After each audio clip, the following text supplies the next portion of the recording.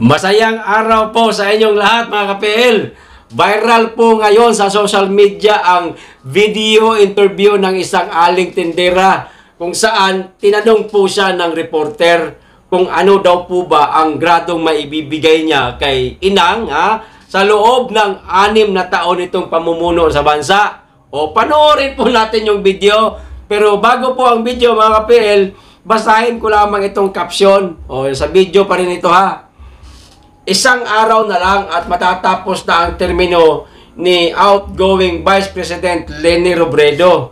Ano ang maibibigay mong grado sa kanya sa loob ng kanyang 6 na taon na pamumuno? O kayo dyan mga ka-PL, hala sige, comment na kung ano po yung inyong gradong maibibigay kay Inang. Kasi ako, matagal na ako nakapagbigay ng grado sa kanya.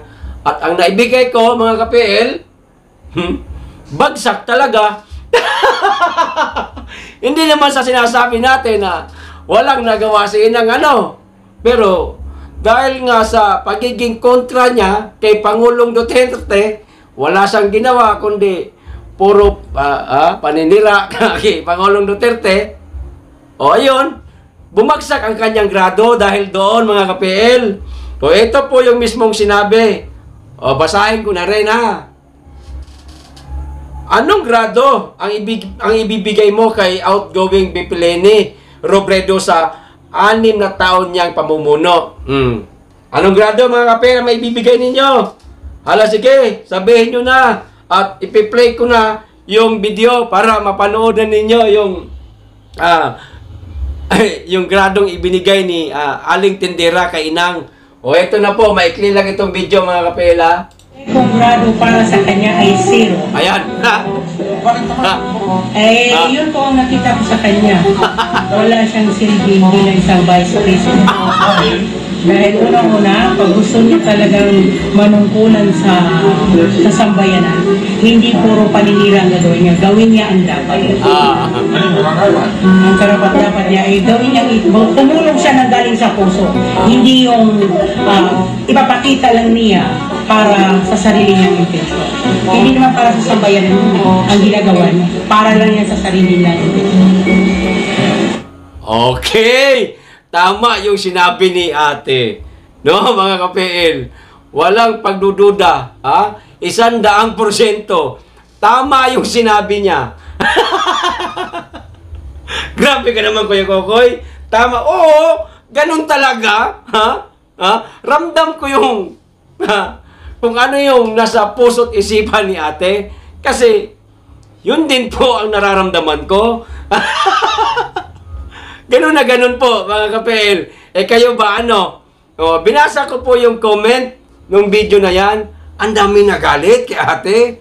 Malamang mga dilawan yun o mga kakamping, mga ka-PL. Meron din namang mangilan-ngilan na sang-ayon kay ate, pero kakaunti lang talaga.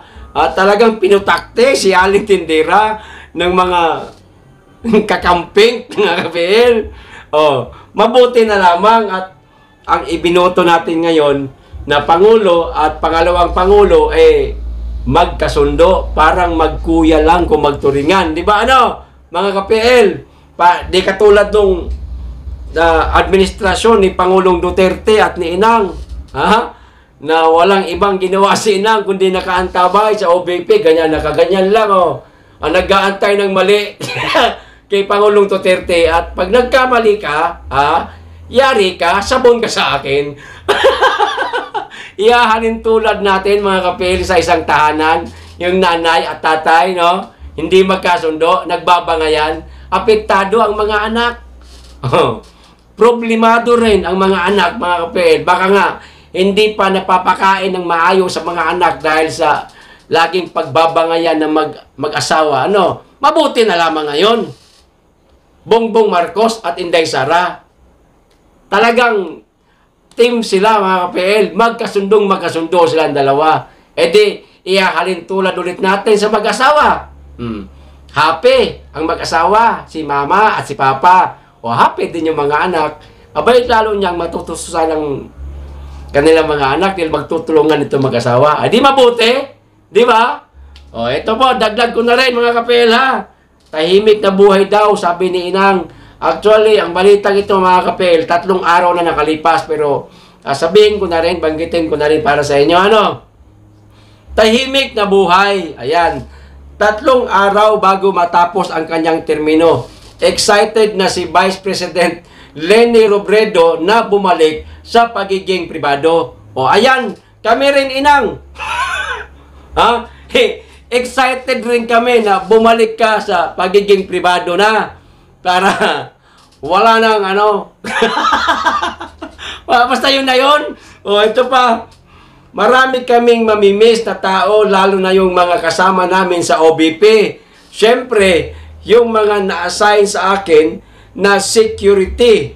Kasama ko sila kahapon, mamimiss ko sila. Ayan ha. O ito pa yung dagdag na sinabi ni Inang. Basahin ko na rin para sa inyo mga PL. Para makapagbigay pa tayo ng maganda komento kay Inang. Ano? Lahat ng mga anak ko gusto ng tahimik na buhay. O ito lang masasabi ko sa iyo Inang. Magiging tahimik lamang po ang buhay ninyo.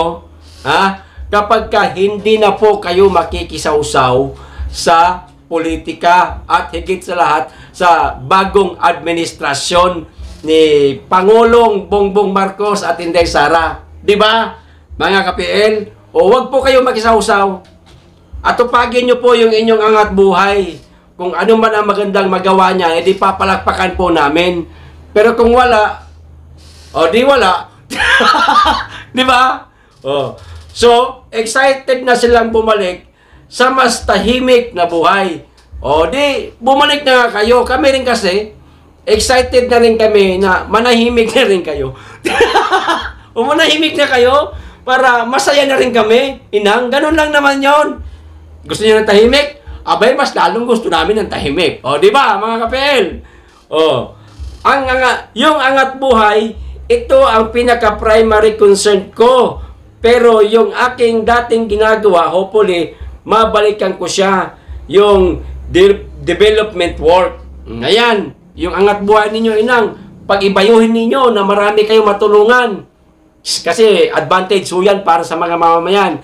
Tumutulong yung inyong NGO na angat buhay sa mga kapuspalad na nating mga kababayan at meron pang gobyerno na tumutulong din sa ating mga kababayan. Ay di mabuti, dalawa po kayo magtutulungan, yung inyong NGO na angat buhay at ang Pangulong Bongbong Marcos. O, di ba? Ayos! O, shout out na po tayo mga kapel. Unahin ko lamang po si Javier Jimenez, Dino Gotgotao, at kay Dondon Yamba. O, hanggang dito lamang po tayong lahat mga kapel. Ay, siya nga pala, sa mga gustong bumili nito mga pelo, ayan o, pwedeng ilagay sa sasakyan, sa tricycle, doon sa harapan habang kayo nagmamaneho, makikita nyo po gumagalaw-galaw yung ulo, gumagalaw ganyan pagka napapadaan kayo sa medyo rough road na kalsada. O, ayos mga kapel! Maraming salamat po sa inyong lahat. Mag-iingat pa kayo lagi. Be blessed!